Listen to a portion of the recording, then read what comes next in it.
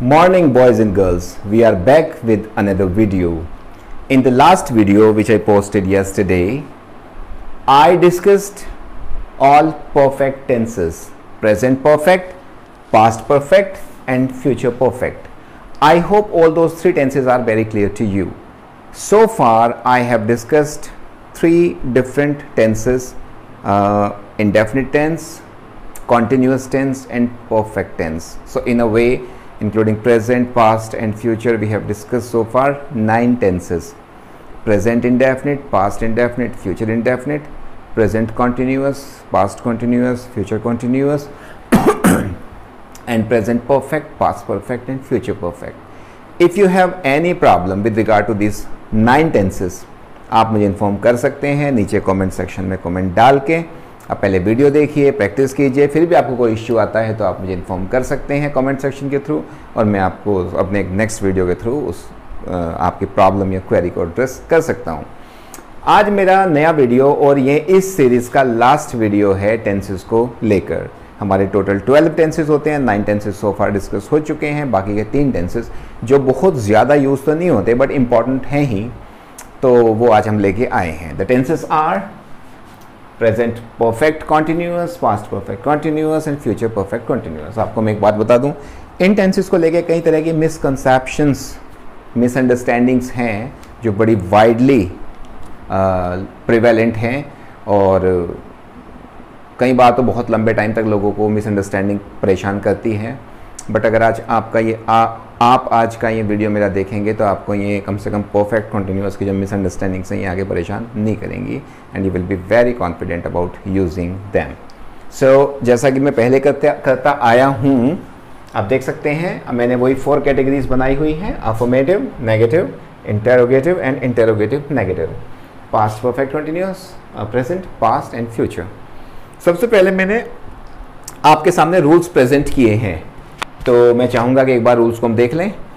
Rules इसी तरह के एक चार्ट में आप भी चार्ट पेपर पे या A4 शीट पे उसको बना लेंगे, क्योंकि ये तो यहाँ से मिट जाएंगे। अगर आप सोचेंगे मैं फिर से वीडियो देख लूँगा, ऐसा होता नहीं है, वीडियो खो जाते हैं, बहुत सारे वीडियोस डेली आते हैं।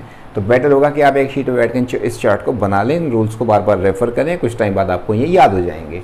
तो पहले हम रूल्स डिस्कस करेंगे comparatively, horizontally as well as vertically. This is what you call comparatively studying tenses.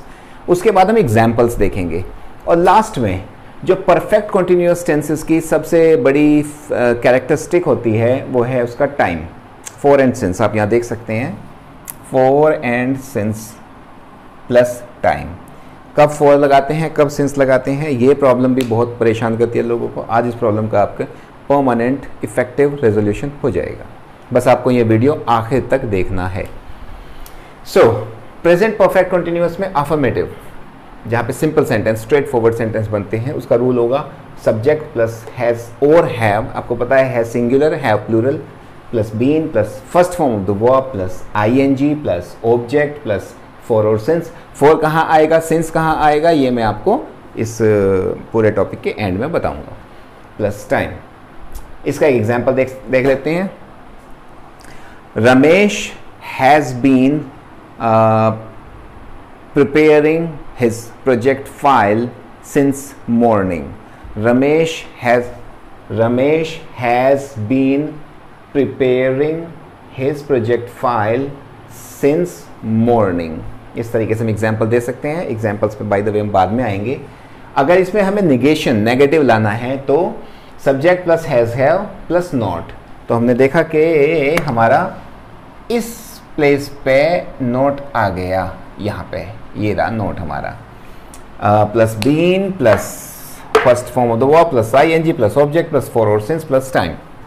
अगर हम बात करेंगे इसके इंटेरोगेशन की, जिसमें इंटेरोगेटिव यूज हुआ है यानी क्वेश्चन, आपने देखा होगा कि मैंने WH वाले क्वेश्चन छोड़ दिए हैं। अब मैं ओनली हेल्पिंग वर्ब वाले क्वेश्चन लेके आ रहा हूँ पिछले 2 वीडियोज से, क्योंकि इसमें आप अगर WH लगाना है तो इससे पहले आप प्लस करके WH लगा ही सकते हैं, नो इश्यू। सो हैज़ और हैव शुरू में आ जाएंगे, plus subject plus been plus first form of the verb plus ING plus object plus for और सिंस प्लस टाइम। अब अगर इसमें इंटरोगेटिव नेगेटिव दोनों हैं कैटेगरीज, तो ये देखिए has, have plus subject plus not plus been plus first of the verb plus ING plus object plus four since plus time.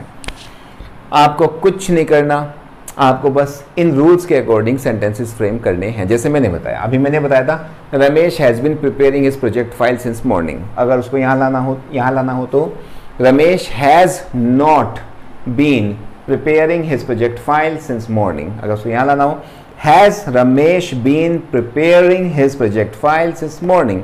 यहाँ लाना हो तो has Ramesh not been preparing his project file since morning. That's it. अब जब हम present perfect continuous से past perfect continuous पे, हाँ मैंने एक इंपॉर्टेंट चीज़ यहाँ पे अभी आपसे डिस्कस नहीं की है, तो यहीं पे पॉज करके वो डिस्कस करते हैं। मैं हमेशा आपको बताता हूँ कि किसी टेंस की यूटिलिटी क्या है। मैंने वो पुराना वाला मेथड छोड़ दिया है जिसमें कहते थे कि इन वाक्यों के अंत में ता है, ते हैं, ती है इत्यादि शब्द आते हैं, या चुका है, चुके हैं, या चुका रहा, चुके रहे। वो चीज़ कहीं आपको लेके नहीं जाने वाली।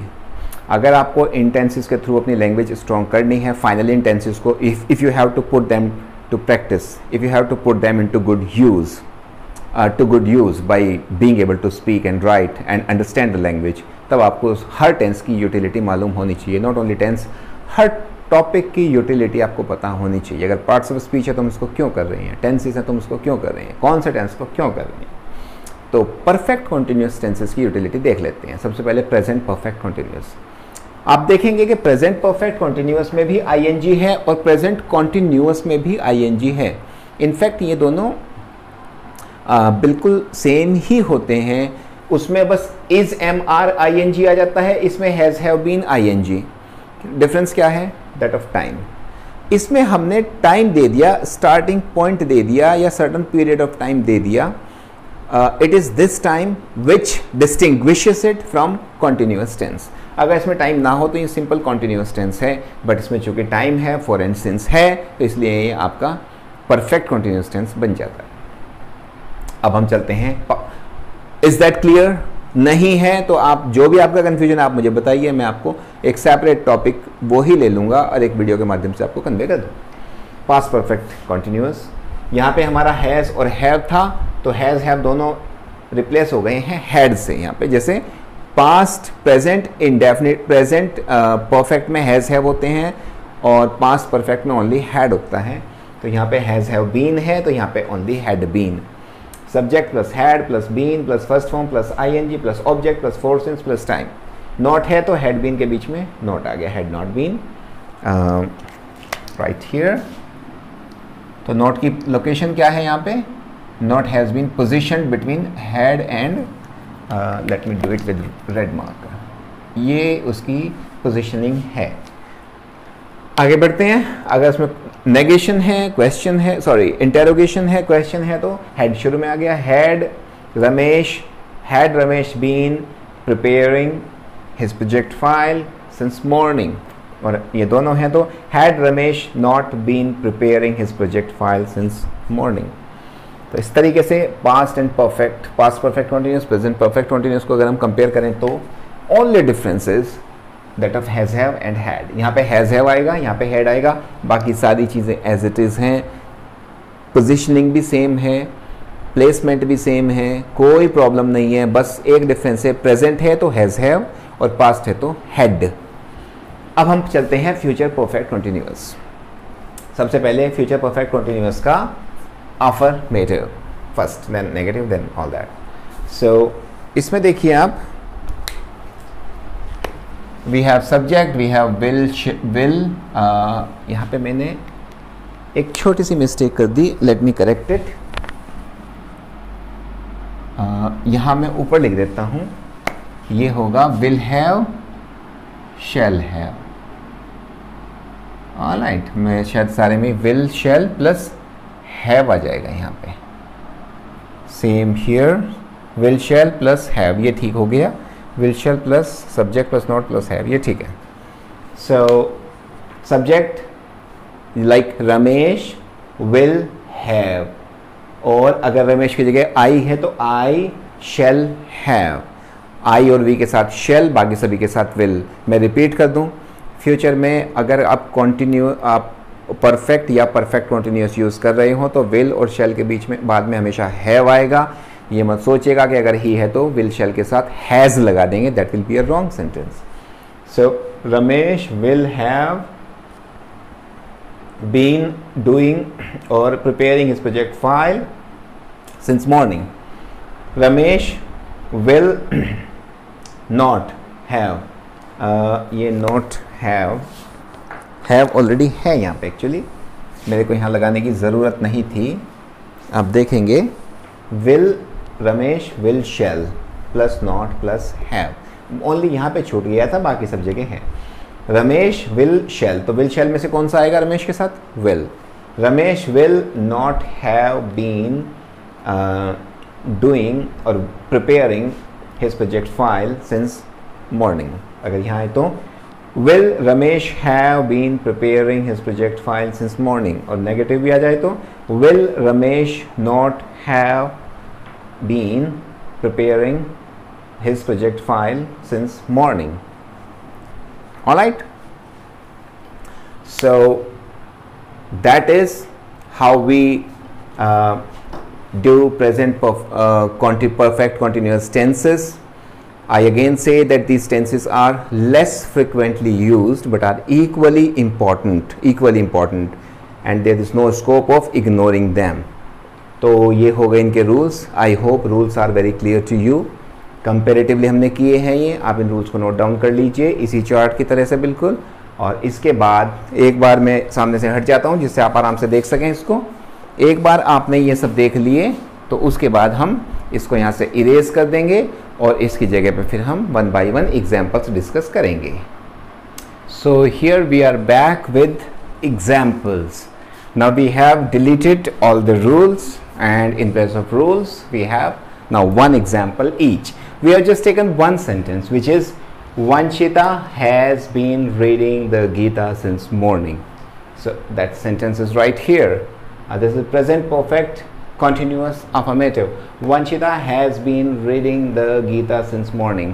So if you see, compare it with the rule, subject plus has or have plus been plus first form the verb plus ing plus object the Gita plus since or for plus time this morning here. Now negation, Vanchita has not been reading the Gita since morning. Interrogation, has Vanchita been reading the Gita since morning? And interrogative negative, has Vanchita not been reading the Gita since morning? And so on. In the past you have, in place of has have, you have had here. Vanchita had been reading the Gita since morning, and here had not, and here had Vanchita been reading the Gita, and here had Vanchita not been reading. If there is WH word here, then it will be why had Vanchita not been? Why had Vanchita not been reading the Gita since morning? Okay, not difficult. अगर हम future perfect continuous tense की बात करें affirmative में, Vanchita will have been reading the Gita since morning. Vanchita will not have been reading the Gita since morning. Will Vanchita have been reading the Gita since morning? Or will Vanchita not have been reading the Gita since morning? So this is how we can give examples. We can frame sentences from rules, or vice versa. We can form rules from sentences. आपको just tense की utility को लेकर clarity होनी चाहिए कि tense use कहाँ होता है. उसमें कोई डाउट है तो please inform me and I will further clarify that. But I hope on my own कि ये वीडियो काफ़ी हद तक उसको आपकी टेंस की अंडरस्टैंडिंग को क्लैरिफाई करेगा. सो दोस्तों, इस टेंस में अब एक चीज़ बची है जो मैंने आपसे प्रॉमिस किया था, कब फॉर यूज़ करें, कब सिंस यूज़ करें. आप इन सेंटेंसेस को एक बार देख लीजिए. अब हम इन सेंटेंसेस को डिलीट कर देंगे और यहाँ पे हम एक चीज़ें डिस्कस करेंगे कि when to use for and when to use since. So finally we are back with the last point of these tenses. Where do we use since and where for? देखिए for और since का use आप इस point को अच्छे से समझ लेंगे तो आपको कभी कंफ्यूज नहीं करेगा. कैसे? जब टाइम दो तरीके से कन्वे होता है, point of time and period of time, specifically and not very specifically, अनस्पेसिफिकली. तो जब आप टाइम के बारे में बड़े स्पेसिफिक हों, आप पॉइंट ऑफ टाइम की बात कर रहे हो, आप हमेशा सिंस का यूज़ करेंगे. For example, since morning, since 1999, since January, since 1st of Jan, since 1st of February, since Noon, since evening, since Monday, since Tuesday, etc. So there is specificity कि आप उस पॉइंट ऑफ टाइम से शुरू कर रहे हैं. But जब आपका पॉइंट ऑफ टाइम ना हो के पीरियड ऑफ टाइम हो, for example for 2 days, we don't know which 2 days, वहाँ पे हम जानते हैं सिंस मॉर्निंग या सिंस नून या सिंस मंडे या सिंस 1999, बट यहाँ पे हम पता ही नहीं विच 2 hours, कोई टाइम नहीं दिया हुआ. यानी सिंस 2 o'clock, अगर 2 o'clock होगा तो since 2 o'clock, but if 2 hours है so for 2 hours, for 4 months, for many days, several days, for 5 years. So dear audience, this is how we use since and for. If you see this, you will never ever confuse one with the other. With that, our topic of tenses comes to an end, in which in this topic we had 4 videos. This is the last video in which we have covered all perfect continuous tenses. Dear people, I have worked very hard on the topic of tenses through these videos, especially during this period of lockdown, so that मैं अपने students तक पहुंच पाऊं और आपको फ़ायदा पहुंचा पाऊं. आपको ये वीडियो कैसा लगा, आपको कितना समझ में आया या कहाँ कहाँ प्रॉब्लम हुई, मुझे बहुत अच्छा लगेगा अगर आप नीचे कमेंट सेक्शन में कमेंट डाल के मुझे उसके बारे में लिखेंगे. ऑल्सो कल हम वापस आएंगे एक नए वीडियो के साथ, जिसमें हम the topic of active passive शुरू करेंगे. तो प्लीज़ आप इसको बिल्कुल भी इग्नोर मत करिएगा, लापरवाही मत करिएगा. कल का वीडियो ज़रूर देखिएगा, उसमें हम थोड़ा टेक्नोलॉजिकली और इसको बेटर बनाने की कोशिश करेंगे जिससे आपको अच्छा समझ में आए. But the topic of active passive, एक और बात कि आप इसको प्रॉपर सीक्वेंस में ग्रामर को समझें, पहले parts of speech, then tenses, then active passive, तो आपको बहुत क्लैरिटी के साथ समझ में आ जाएगी, ज़्यादा एफर्ट लगाना नहीं पड़ेगा. तो please be prepare to C my video tomorrow on the topic of active passive.